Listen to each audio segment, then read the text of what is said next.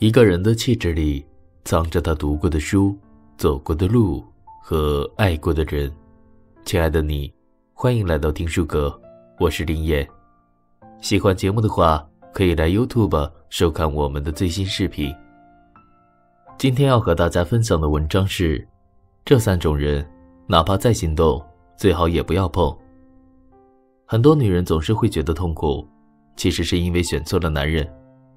让你痛苦的不是婚姻，而是那个错误的人。不知道你有没有发现，现代人对婚姻越来越没信心了。有读者在后台留言说，人生最后悔的就是早早结婚，又早早生了孩子。从此人生就像被卡住一样，多了鸡毛蒜皮的小事，也多了永远都操不完的心。其实婚姻幸不幸福，不在于婚姻本身，而在于和你厮守终身的那个人值不值得托付。这几种人，哪怕再心动，最好也不要步入婚姻。1. 眼里只有钱，心里没有你的人。一书曾说过一句，一个人可以挨穷，2个人就不行了，因为会忍不住把自己的穷都怪罪给对方。为钱所困的日子，知乎答主酱酱不止一次有过。他说，丈夫家境不好，幼年的贫困在他的身上刻下了烙印，因此他会对和钱有关的事很计较。夏天不能开空调，洗澡不能开浴霸，就连用洗衣机洗衣服也会被抱怨一番。婚前曾许下的甜言蜜语，真正落实到柴米油盐的琐事上，往往一地鸡毛。酱酱开始觉得，丈夫省钱的目的是为了给这个家一个更好的未来。结婚久了才发现，这哪里是为家里打算，这分明是自私。自私到这个家的每一分钱，只要不是为他而花，那就是浪费。丈夫会为自己买高档衣服，会花大把钱请朋友吃饭，却会在酱酱怀孕要做产检时，因为检查费贵，划掉了好几个检查项目。酱酱心里不舒服，但苦于要给孩子一个完整的家，她还是选择忍了下来。其实很多时候，穷并不可怕，2个人只要携手往前走，日子总会越过越好的。金钱观上有分歧也不可怕，2个人慢慢磨合，有个大致相同的大方向也可以。可怕的是，其中一方只知道计较自己的利益得失，却从不肯为伴侣考虑。好的婚姻相互扶持，差的婚姻锱铢必较。当一个人把金钱看得比什么都重时，也就意味着他会将亲情、爱情、友情置于身后。人穷尚可救，心穷却病入膏肓。这样的人，就算再爱，一旦决定要结婚，劝你一定要三思。2. 不求上进，只想靠你养活的人。俗话说，画龙画虎难画骨，知人知面不知心。前阵子和一个律师聊天，说起他最近代理的一起离婚案。案子很普通，没家暴，没出轨，只是因为性格不合，一个很上进，一个很懒散。2个人过了20年，互相忍了20年，还是过不下去了。细细了解之后才发现，女人从小的生活环境并不友善，家里人重男轻女，她经常吃不饱穿不暖，左脚受伤也没治，落下了残疾。婚也结得很匆忙，没考察家境人品，就匆匆嫁了过去。有了家后，女人拼了命的工作，她想摆脱原生家庭的阴影，开了家服装店，发誓让自己过上好日子。可男人却不一样，从小吃喝不愁，婚后也没什么斗志。女人忙前忙后打通渠道，男人躺在沙发上玩手机。女人手忙脚乱招待客人，男人却和哥们儿胡吃海喝，甚至还辞掉了工作，准备窝在家里等他来养活。一大家子的压力全都落在了女人身上。她劝过老公很多次，希望他能上进点，可每次都被老公懒散的态度气个半死。老公劝她说，别那么虚荣，钱够用就行了。每次听到这句话，女人的心就像针扎一样疼。太拼命会被说贪财，太用力会被说虚荣，更怕的是自己拼死拼活养活这个家，回头望去，背后没有一个人支持。时间久了，再坚强的人也会崩溃。可你要真说，夫妻俩谁有错？其实谁都没有错，只是一个想努力拼命，一个想现实安稳。错的是观念不合，方向不同，让婚姻有了化解不了的矛盾，也有了修补不了的裂痕。步调不一致的人在一起，终究很难相知相伴，日子终究难以长久。3. 没有主见，不会考虑你感受的人。有人说，婚姻是门要学会妥协的艺术，但一旦遇到得寸进尺的人，妥协越多，伤害越大。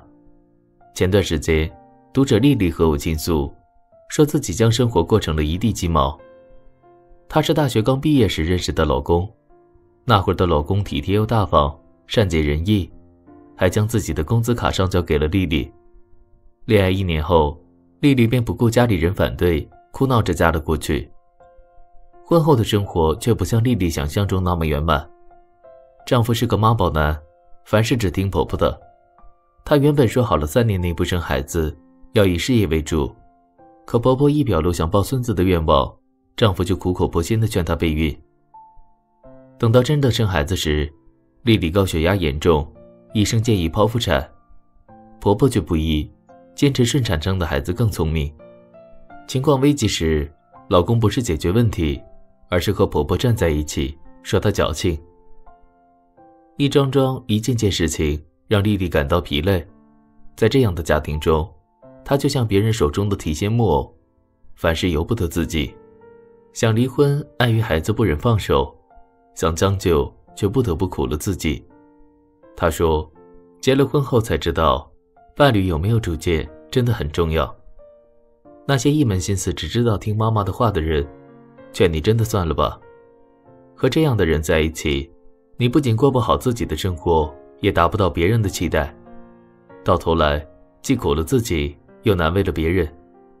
所以啊，不要等到事情发生时再追悔莫及，不要等到无可挽救时再后悔感叹，不要等你真正看清一个人时，才后悔自己太草率地步入婚姻。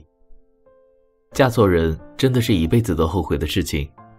奇葩说中有句话，婚姻就是一场走向死亡的单程旅行。有些人一遇到情投意合的，便义无反顾，头也不回，万一哪步走错，就是满盘皆输。有些人则多个心眼，会旁敲侧击地试探他的人品，了解他的生活背景，给自己的旅行买个意外险。如果遇人不淑，也好及时止损。不论男女，人这辈子最重要的投资就是与谁结婚。找到斤斤计较的人，生活变得鸡飞狗跳；找到方向不同的人，日子开始四分五裂；找了没有主见的人，人生处处有了掣肘。时间久了，不光对婚姻没了期待，连带着对自己的生活也丧失了追求。而好的婚姻从来不是一时的心动，而是一世的相守。在步入婚姻前，除了谈钱谈爱，请你一定要看清对方的品德、性格、家庭环境，切莫让自己的一时失误要用一生去弥补。文章到这里就结束了，如果觉得文章还不错的话，欢迎把文章分享出去。您的每一次点赞和转发都是我们进步的动力。世界很大，让我们在听书阁一起成长。另外，听书阁现在开设了一个新栏目，听见您的声音。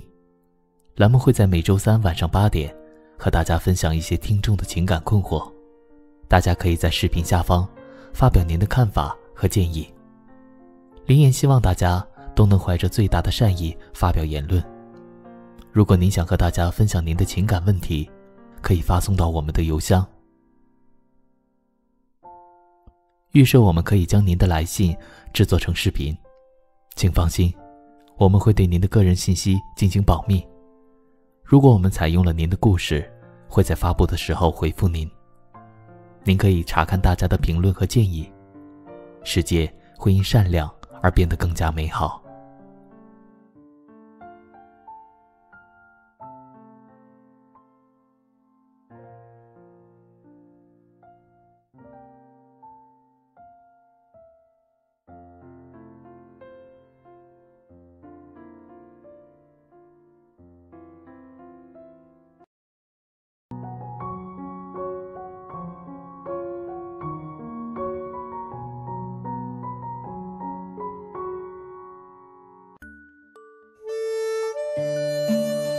卡耐基在《女人的格局决定结局》一书中说，经济独立的女性自身带着创造幸福的能力，她们不需要取悦和依赖男人，婚姻对她们来说只是锦上添花而已。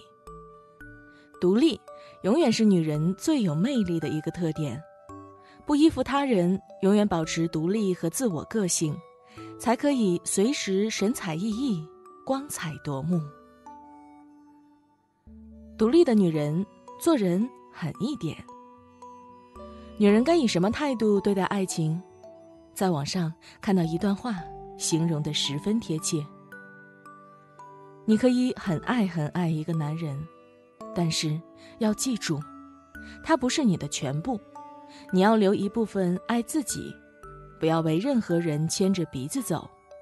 你也不是他的奴仆，没有必要对男人百依百顺。爱一个人并没有错，错的是爱一个人的方式。爱情里最怕的就是爱得过于卑微，爱到失去自我。电视剧《离婚律师》里，苗锦绣在得知董大海出轨后的哭诉，让人记忆犹新。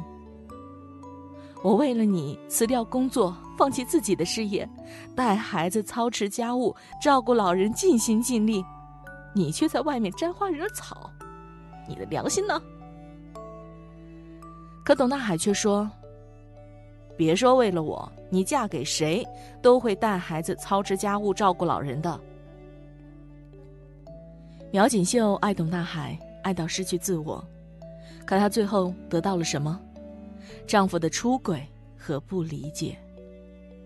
这还不是最糟糕的，最糟糕的是苗锦绣明知道丈夫出轨，却依然舍不得离婚。为什么？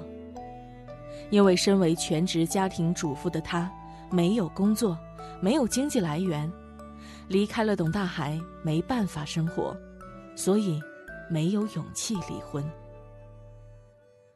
婚姻走到这一步，苗锦绣固然很让人同情，但也颇让人恨铁不成钢。如果她能保持自我，独立一点，有自己的事业和经济来源，或许就不会过得这么憋屈，完全可以狠狠地反击回去。女人要独立，心就要狠一点。对男人狠一点，再爱他也不要什么都顺着他，要有自己的思想和生活。对自己也要狠一点，不要贪图男人的花言巧语，更不要安于享乐，努力一点，保持自己经济独立。女人当自强，就不怕嫁错郎。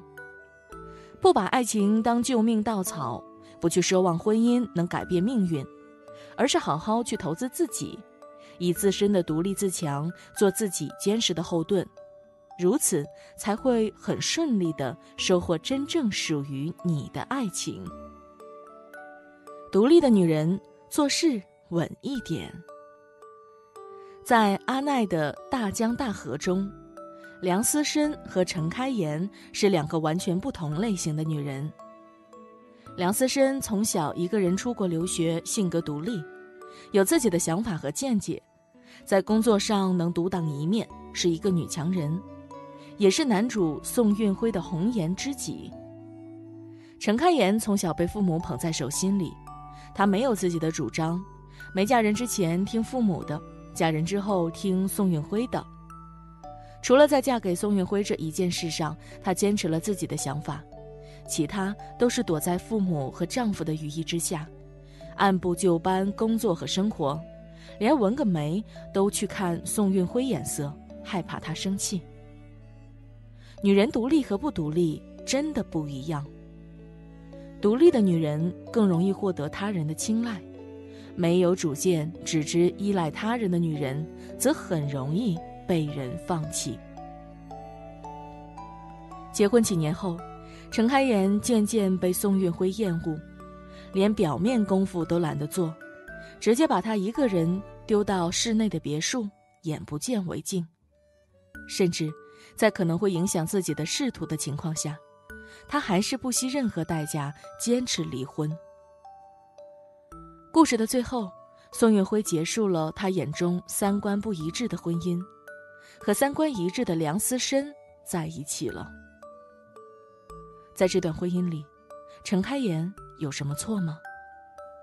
没有，他唯一的过错就是被保护得太好，不谙世事，做事欠缺考虑。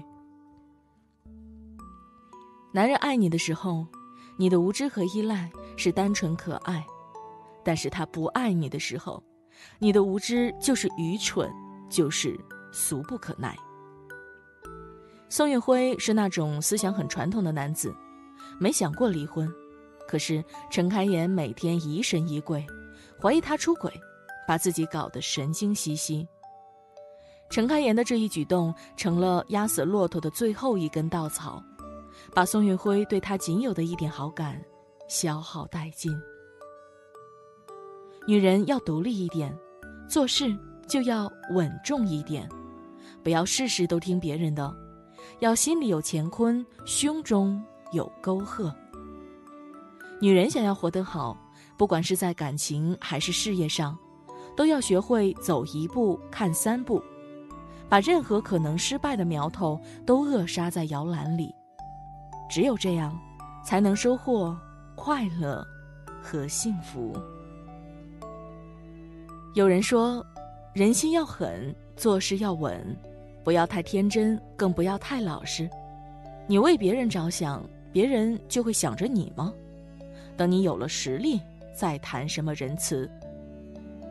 做人要狠，做事要稳，内心要强大，骨头要坚硬，这才是新女性，才是一个女人最好的独立。苏岑说，独立不是女人向男人宣战，仅仅是自我尊重。独立的女人在事业上才华尽现，懂得如何在社交中展示自己的智慧，发挥自己的才干。独立的女人在男人面前谈吐风雅，不卑不亢，将女人的美与睿智、机敏与体贴表现得淋漓尽致。独立的女人在生活中会主宰自己的命运，有自己的底气，有独自行走的能力，会调剂爱人情感，会制造浪漫情调。女人还是得独立一点好，不论你怎样小鸟依人，怎样娇嗔，怎样在家庭里任性撒娇，在任何时候都要保持自己独立的个性，都要做一个独立的女人。往后余生，愿你做一个独立的女人，给自己更多的时间去成熟，让花期更长，让内心更坦然，更强大，然后活成最好的自己。